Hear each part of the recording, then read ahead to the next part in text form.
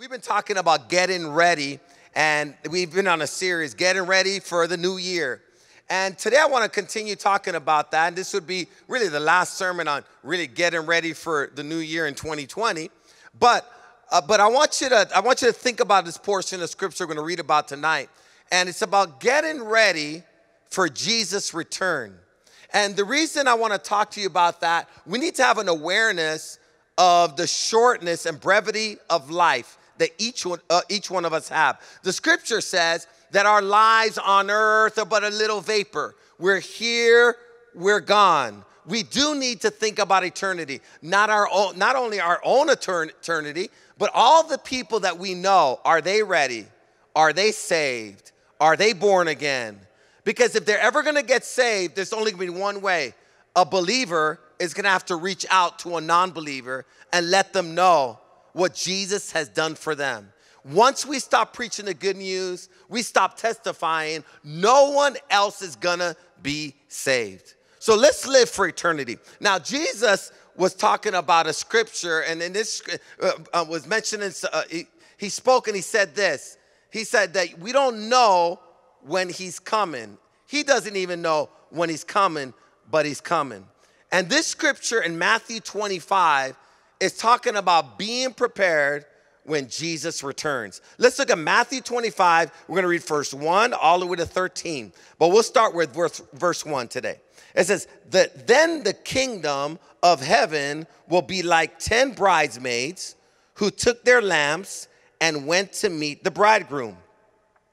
Verse 2, 5 of them were foolish and 5 were wise.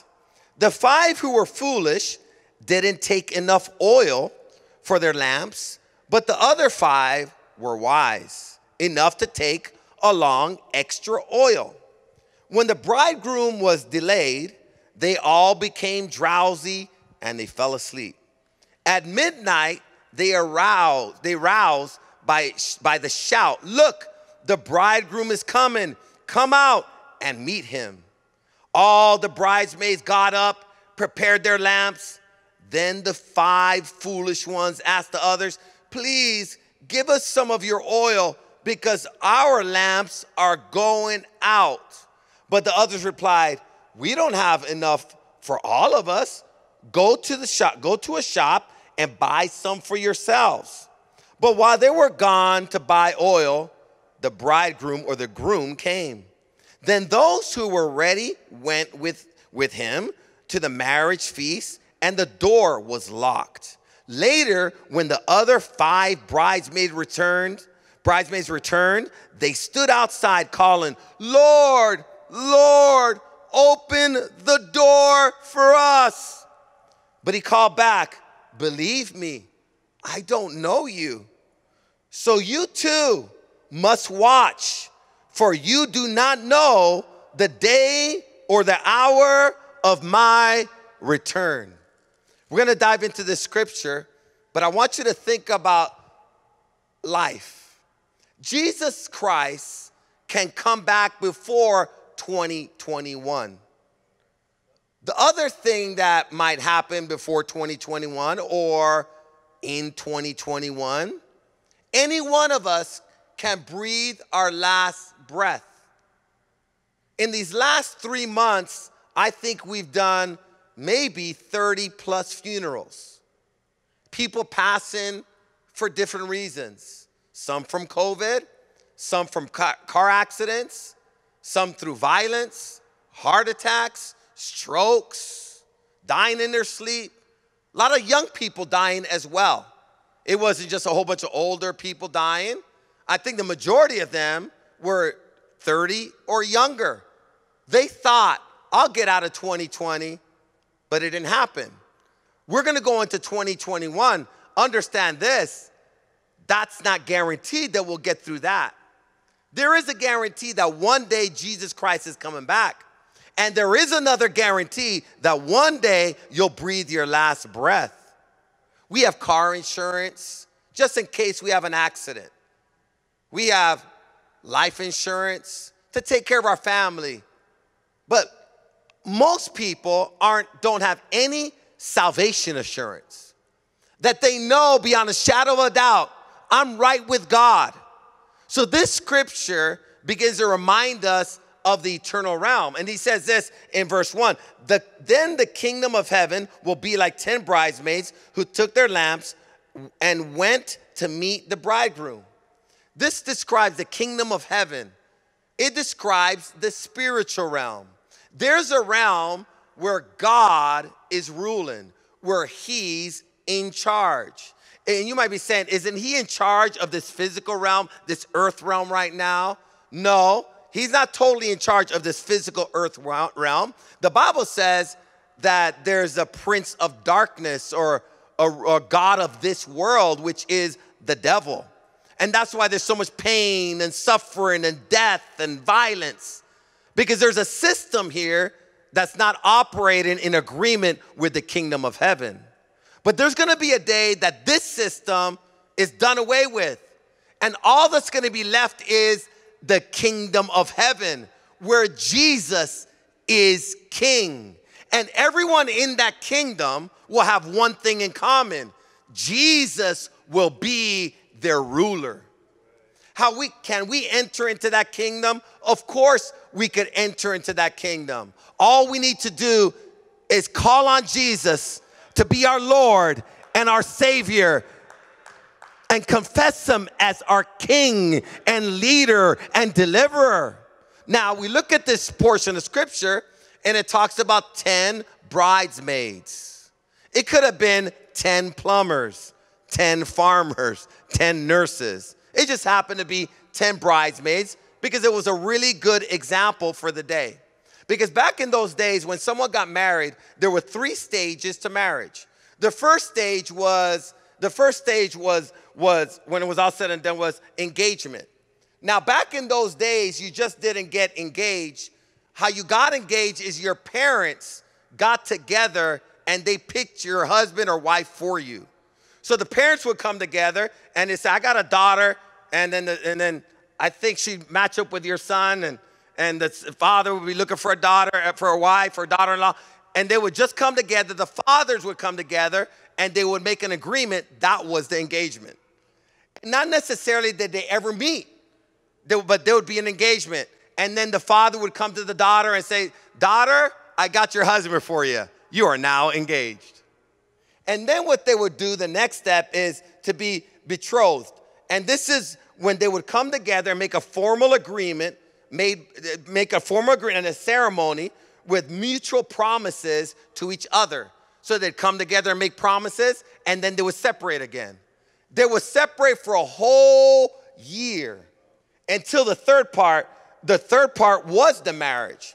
And why would it be for a whole year? Because the future husband or the one that's betrothed to the young lady would go and prepare a home and get ready for this young lady to take her into his home. And he would come when the house was ready. Now the bride and the bridesmaids, we're talking about the bridesmaids. I've always, when you look at this scripture, a lot of people think that the bridesmaids are brides. They're not bridesmaids. They're part of the wedding party. There's 10 bridesmaids. They're part of the wedding party. And what they would do, the bride and the bridesmaid would get ready for this marriage day, but they didn't know when it was coming. So their responsibility was always to stay ready, keep their lamps on. If he came in the middle of the night like he did, they would have light and they could meet the groom, and then they could go to the bride and begin to celebrate the wedding. Now, this scripture describes 2 categories of people. And it describes the ready and not ready, or the fool and the wise. In verse 2, it says this: 5 of them were foolish and 5 were wise. Now, all of them wanted to meet the bridegroom. All of them wanted to be ready, because the scripture says that the 10 bridesmaids who took their lamps and wanted to meet the bridegroom. So you know what this means is that every single person wants to go to heaven. So I don't even believe in God. Well, that's fine until you die.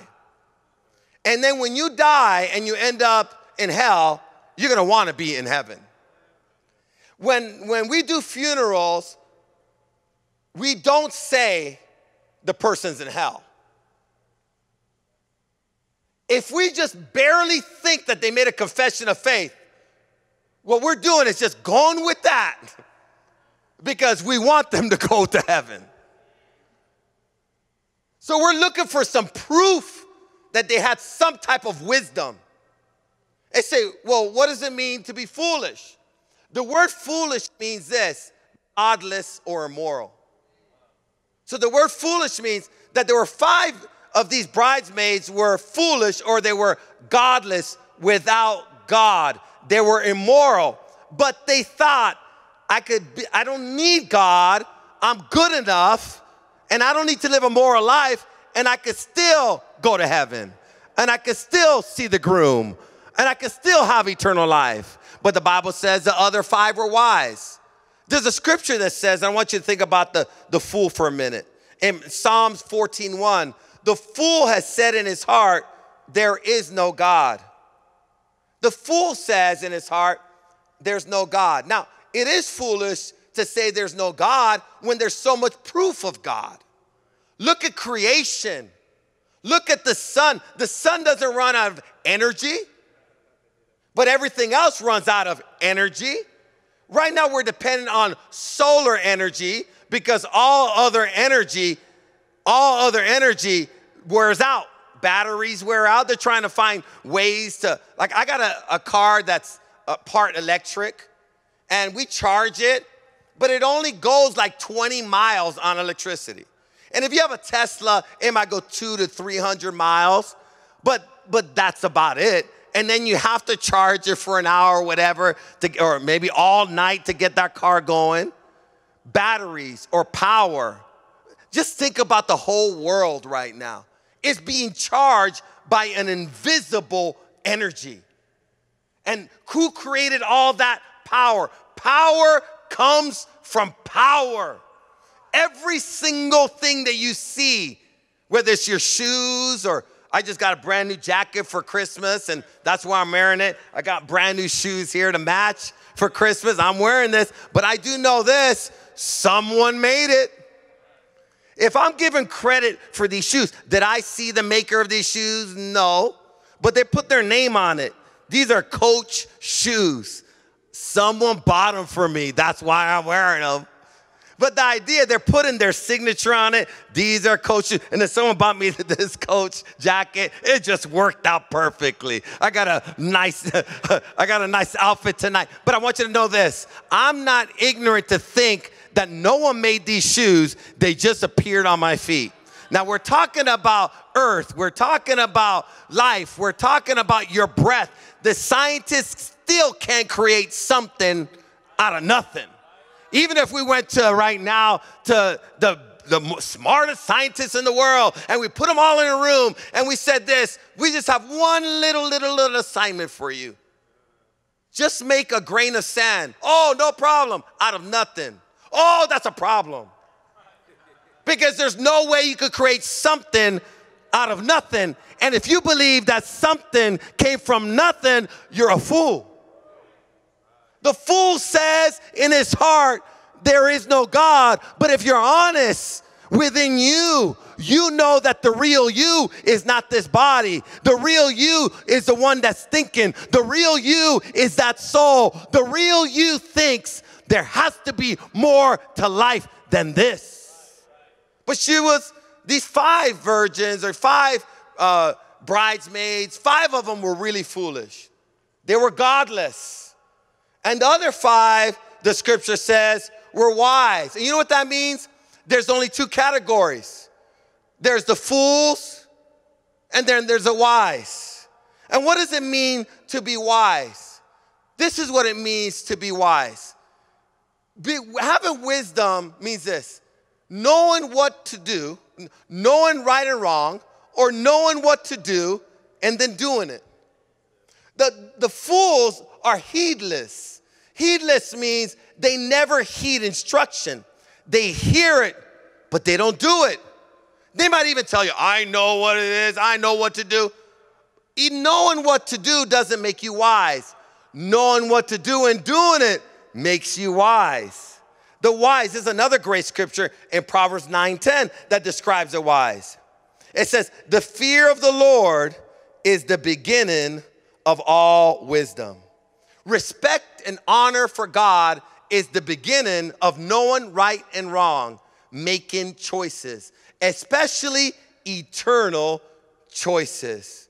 Could it be you have life insurance, car insurance, medical insurance, but you have no salvation assurance? You don't know? And you know for sure you might get in a car accident, you might not. You might get sick, maybe not. You might even have insurance in case you lose your job. You might not lose your job, but there's one thing for sure. One day you're going to breathe your last breath and you're going to stand before God. Let's not go into 2021 without salvation assurance. Which group are we part of? The fools or the wise? Let's keep on reading. The 5 who were foolish didn't take, verse 3, didn't take enough olive oil for their lamps. But the other 5 were wise enough to take along extra oil. Now, this is what it says. The wise had enough. The fools did not have enough. But this is what the assumption is. The fools thought they had enough. There's many people right now that believe if they were to die right now that they're good enough. I'm good enough in my own. I'm good enough because I could get into heaven. I'm a pretty good person. They thought they were ready. But there's going to be many people when they stand before God, they're going to realize they didn't have enough. The word oil represents the Holy Spirit. So there are those that have the Holy Spirit, and there are those that do not. They have spirit, but they don't have the Holy Spirit. So these foolish brides or bridesmaids, they didn't have enough. They didn't have enough. Now there's a scripture in Romans 8:9, and it says this, but you are not ruled by your sinful nature. You are ruled by the Spirit, if that Spirit of God really lives in you. But whoever does not have the Spirit of Christ, whoever does not have the Spirit of Christ, whoever does not have the Holy Spirit does not belong to Christ. Whoever doesn't have the oil of the Holy Spirit does not belong to Christ. And it's only through our faith in Christ that we're ever good enough or have enough. I have enough because, not because I'm enough or I'm good enough, it's because God's good enough. I get into heaven and I'm ready for Jesus' return, not because I'm perfect, but He's perfect. He forgave my sins. He saved me. He delivered me, and He gave me eternal life. Look at the scripture in 2 Corinthians 5:21. It says, for God took the sinless Christ. I want you to think about this. Jesus never sinned. And poured into Him our sins. So Jesus was on the cross, and what was poured on Him? Every one of our sins. Then in exchange, He poured God's goodness into us. Wow. Look at this picture. I'm not good enough. This foolish bridesmaids thought they were good enough, but inside of them was only sin. But this is the picture. God takes every one of us, every mistake we've ever done, every wrong we've ever done, every lie we've ever done, all the pornography, all the hate, all the adultery, all the lying, every wrong thing we've done, and this is what He does with it. He pours it all into Jesus to pay the price for every one of our sins. Jesus poured Himself out as a blood offering so we could be forgiven. You know what He did? He took the penalty for every one of our sins. We deserve death, but Jesus took our place because He loved us so much and He knew we weren't good enough. And then Jesus, this is what happens when you receive Jesus. God takes all of the goodness and the perfection of Jesus, and then he pours it into us. We're emptied of sin, and then this is what happens. And this is what happens. And then we're filled with Jesus' perfect righteousness. And now the wise bridesmaids, because they're not godless, they're full of God, they have eternal life, they believe in Jesus, they have more than enough oil. They're ready when Jesus comes. They're ready if they were to die that day or that week. They're ready because they have the goodness or the perfection or the righteousness of God in them. Let's keep on reading. When the bridegroom was delayed, they all became drowsy and fell asleep. Now, when I look at the scripture, I think this. None of them should have fell asleep. Well, that's not reality. We all fall asleep. There's no sin in falling asleep. Well, they were waiting for the bridegroom. Yeah, but they didn't know when he was coming. They still had to sleep. But the delay, say with me, delay. Now, the delay, why does Jesus delay? He says he's coming back, but why is he delaying? The reason he's delaying, he's giving us time to get the oil. He's given us time to get ready. For those that are not ready, don't act like you're ready. They were falling asleep. Now, the ones that were ready could fall asleep. It's not a problem because they're ready. They're ready for anything. They're ready for death. They're ready for Jesus to come. They're good. But there's people that are in the church and they're acting ready, but they're not ready. What he's saying, make sure, go ahead, take a nap, relax, but don't relax in your sin. Don't relax in your godless life. Don't relax in your addiction. Don't relax in your wickedness. Don't relax there. Make sure you're repentant of that and use the delay to get ready. So why is Jesus delaying? He wants to make sure all 10 are ready. Look at the scripture. It says this in 2 Peter 3:9. It says, the Lord does not delay as though he were unable to act, and is not slow about his promise, as some count slowness. Well, Jesus, I've been hearing that he's going to come back since I was a little baby. I know. How old are you? You're only 20 years old, 30 years old. We're talking about eternity. We're talking about your eternal life. The Bible says a day is like 1,000 years to the Lord. God's not tripping about your 20 years or 30 years and thinking, that's a long time. To him, it's nothing. But what is something to him? What's the big deal to him? Is if you're ready. Because there's going to be a time where time, as we know it, ends. And then we're going to go into eternity. Forever. There are those that are going to be there, and there are going to be those that are not there. We're going into 2021, and we have to understand this. We need to make sure we get this one thing right, that we have the oil, that we have the Holy Spirit, that we're born again, that we have Jesus inside of us. So don't use your time to party. Don't use your time. This is why the devil loves the New Year's. So why does the devil love the New Year's? Because most of the people, he has them getting drunk and getting high and doing lewd stuff on the New Year. Because he knows this. The way they start is the way they'll continue. Godless. Addicted. Sinful. Living for just pleasure. Fornicating. Oh, man. We have nobody in this place. I'm talking to myself, I guess. Is someone hearing me? I want you to get this. Christian fornicators. Those two don't work. You're asleep. The fools are immoral. Praise the Lord. I guess it's a little easier to preach it because I'm not seeing any faces. But I love you.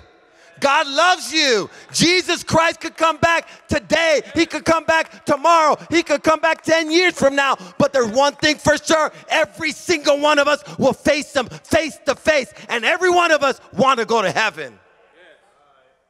This is a warning that Jesus gave to the people and he gives to the church.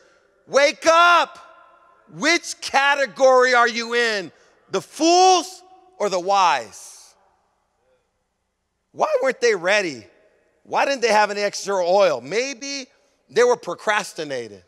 One of these days, I'll give my life to Jesus, but not now. I like smoking my weed. When I'm done with this dime bag, I'll be ready. When I'm done with these cookies, I'll be ready. Whatever your excuse is, tomorrow's not guaranteed. Today's your moment. Today's your day of salvation. Today's your day to get the oil. Today's your day to get the Holy Spirit. Today's the day to be forgiven. Well, let's look at this. At midnight, verse 6, they were roused by the shout. Look, the bridegroom is coming. Come out and meet him. When Jesus comes back, there's going to be a shout in the heavens. Say, Pastor, do you really believe that stuff? Well, let me give it to you this way. Did you believe that COVID was going to hit the whole world last year? If someone would have told you next year they're going to shut down every sporting facility. Movie theaters are going to shut down. Hundreds of thousands of people are going to die from some type of real serious flu.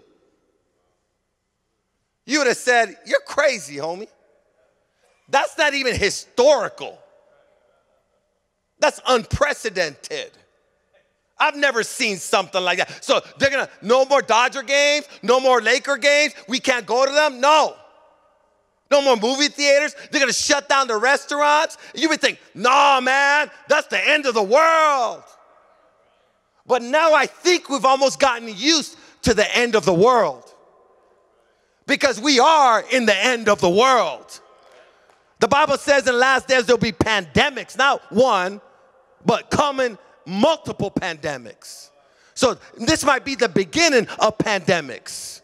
That's why we need to make sure that our lives are right, our souls are right. And believers, we got to make sure that we're on mission to make sure those that are ready, helping them get ready. So he came at midnight.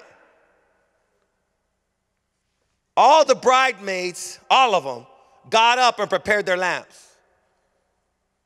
Then the 5 foolish ones asked the others, please give us some of your oil because our lamps are going out. It's foolish to think that you could get to heaven based on your association. You can't get to heaven with someone else's preparation. They were foolish. Maybe they thought if we run out of oil, they got some extra oil, they could give it to us. No one has any extra salvation. The faith that saved me saved me. It doesn't save my girls. My girls could be in a Christian home where we're hearing preaching every single day and still be lost and still be foolish and still be godless. You know what's crazy about this? They didn't realize that they weren't ready until it was time. Up to this point, they deceived themselves. We are ready to meet the groom. We are ready to meet Jesus. So now they find out we're not ready. We don't have enough. We're falling short. And this is a reality. We all fall short of the glory of God. We're falling short. And they're asking now, can you give us some of your extra oil? Can you give me some of your salvation? Can you give me some of your eternal life? Can you give me some of your faith? And you know what the wise bridesmaid said? You have to go out there and get it yourself. No one can repent for you. No one can say this is a day of salvation for you. Jesus knocks. You hear this message. But be careful that you're not so hard-headed that you become a fool. You know what was one of the scariest things that ever happens on earth is this. Someone saying no to Jesus. Why is that so scary and so dangerous? Because you could get in a habit of saying no. The Bible says that your conscience can be severed with a hot iron. You know what that means? Your conscience can become numb if you keep saying no. And you could get to the point that you believe your doubt more than your faith. God's giving you a measure of faith.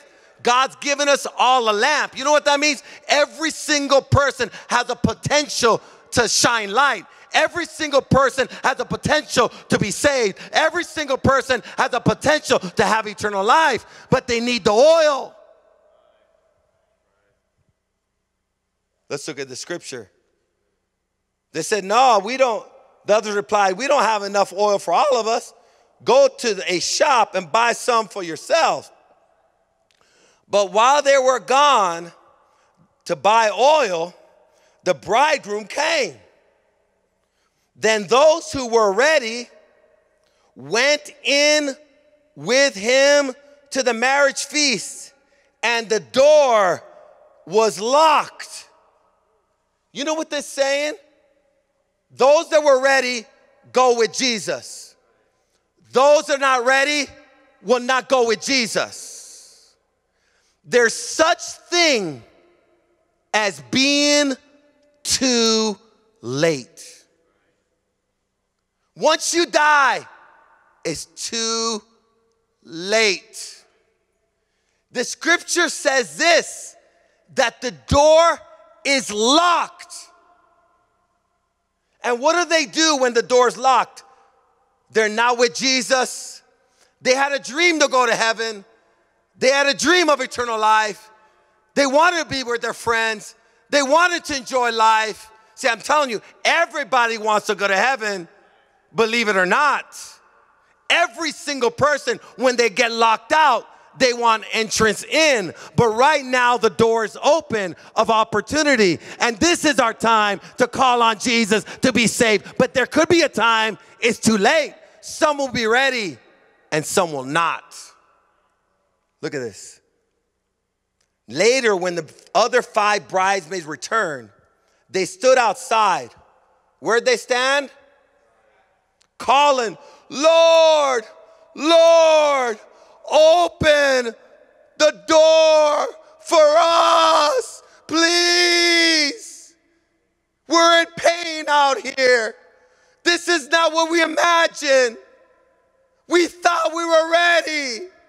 Lord, okay, we'll bow now. What do we need to do?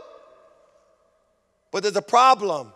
The Bible says every knee will bow and every tongue confess. The sad thing is some people are going to be confessing Lord at the wrong time. It still will be too late. You could only be saved while it's called today. You could only be saved if you respond to a message like this. Why is God having us speak this message?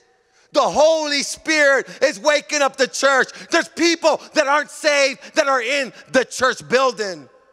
There's people that aren't saved. They don't have eternal life. They're godless and they're watching right now. There's family members that were walking by, eating breakfast with them and not mentioning Jesus to them. They're not saved. And if they're not saved, they will not be with you in heaven enjoying this marriage banquet. But the Lord, Lord, open the door. But he called back and he said this, believe me, I don't know you. And this says it all. This says the whole story. Me and you never had a relationship. That's the problem. That's why they're in the fool category. These aren't people that were Christians that backslid. These are people that never knew God, period. And there's a conclusion. Jesus warns us, and he makes it really personal. It says, so, conclusion to the story. So you too must keep watch. For you don't know the day or the hour of my return. What is this scripture saying? Don't fall asleep. Don't go through life and forget about your eternity. Be alert, be aware, be awake, and realize that tomorrow is not guaranteed. And there will be a day when Jesus comes back. After I preach a sermon like this, I start thinking, Jesus, are you coming back like tomorrow or tonight? Or am I preaching to someone that's listening right now that's not going to make it into 2021? And there's such a sense of urgency for them to get saved today because they're in the wrong category. They have the potential to be saved. They have the lamp. They have an opportunity. They know Jesus is coming. They know the word of God, but yet they're not prepared. I'm talking to someone right now that you've been playing like with God, and you've been playing with your whole future, your eternal life. You're not ready. You've chosen temporary sin in exchange for eternal life. What shall man give in exchange for his soul? What is so fun out there that you would give up your purpose, your life, your eternal freedom, your eternal life, your family? What is it that you're doing that's so amazing? This I do know, nothing. Because without Christ, the truth is, there's some misery inside of you. There's an emptiness inside of you. And I know this, you have no peace. There's no peace. And I'm sure COVID's freaking you out. You're thinking, this is the only life I have, I gotta protect it. But God has put eternity in our heart. This life we're just passing through. I would say this life is just a test. Are you gonna pass or fail? Are you gonna be a fool or wise? What's a wise person? They know what to do, and then they do it. Today's your day. You're saying, when the new year comes, I'm gonna give my life to Jesus. I just want to party for another 24 hours. I wonder how many people are saying that don't have 24 hours. And I wonder how many people are saying that, they're gonna keep saying that, and the devil's actually giving you a script to hell. You're speaking his words. Not today, tomorrow, later on. The fool, they're heedless, they don't heed. Today's your day. I love you. God loves you. But if you say, you said, Pastor, I get it. I know what category I'm in. I'm the fool. I'm godless. I'm not ready. I right now know I'm falling short of the standards of God. And there's no amount of good I could do to make up for the bad I've done. I know I'm a sinner. That's great. The next step is, are you ready? Are you ready to turn from the life that's ruining you, depressing you, hurting you, and everyone around you? Are you ready to turn from that empty life to have the abundant life, the great life? It could happen today. Today's your day of salvation. Call on Jesus. The Bible says if you believe in your heart that Jesus Christ died for your sins, and you confess with your mouth that he's your Lord, that he rose again and he's your Lord, you'll be saved. Today's your day of salvation. If you're saying, Pastor, I don't know if I'm right with God, but I want to get right with God, I realize I don't know, I don't have enough. I want to be saved. I want God's Spirit in me. I want to place my faith in Jesus Christ. Today's your day. Bow your heads, close your eyes, repeat after me. It's just a prayer, but you're giving your heart to Jesus. He loves you so much. This is your day. You come with your broken heart. You come with your sin. You come with your addiction. You come with your pain. You come with all of it. And God loves you and He welcomes you. He told us this story so that we would be ready. The conclusion. There's only one way to be ready. Jesus is the only one that can save us. He saves you. You don't save yourself. You just agree. Save me, Lord. Forgive me, Lord. Fill me with your Spirit. Give me a new life. Pray with me. Repeat after me. Say, Jesus, I ask you now to forgive me for all my sins. I believe that on that cross, all my sin was poured into you. And you were punished for every wrong I've done so that I could be forgiven and set free and no longer live a life of guilt and shame. Today I'm asking you to fill me with all of your goodness, all of your love, with your Holy Spirit. Jesus, save me. I believe now I'm born again. I'm a follower of Jesus Christ. And from this day forward, I will live for you, Lord. Thank you, Jesus, for saving me. I have eternal life. I am now part of the wise group. I am wise. Thank you, Jesus. In Jesus' name, I pray. Amen. Wow, God is good. If you said that prayer, right now we are celebrating you right now, and heaven is having a big old party for you. Jesus Christ is coming back, but we're ready. Now, say this with me. Next step. There's always a next step. You're starting your walk with Christ. Get ready to take the next step. Your next step is action. Faith without action produces no results. Faith without action produces no results. If we're going to follow Jesus, this is how we follow him. Following instruction. Following his commands. This is what I want you to do. This is your first step to be mentored and discipled. Is go to a website, igotsaved.com. On your browser, you just put igotsaved.com. Fill out your information, and this is what we're going to do. We're going to do our part. We're going to follow up on you and help you with your next step. That's your next step, and then we have so many more steps after that. Tomorrow night, let's all join together. Get your friends, your family, your relatives. Let's come together in front of our TVs, and let's come together and let's start out or end the year in worship, hearing testimonies, hearing the word of God, and let's go into 2021. And then next Wednesday, we are starting our 21-day fast. This Sunday, the first Sunday of the year, you could have perfect attendance. Get here.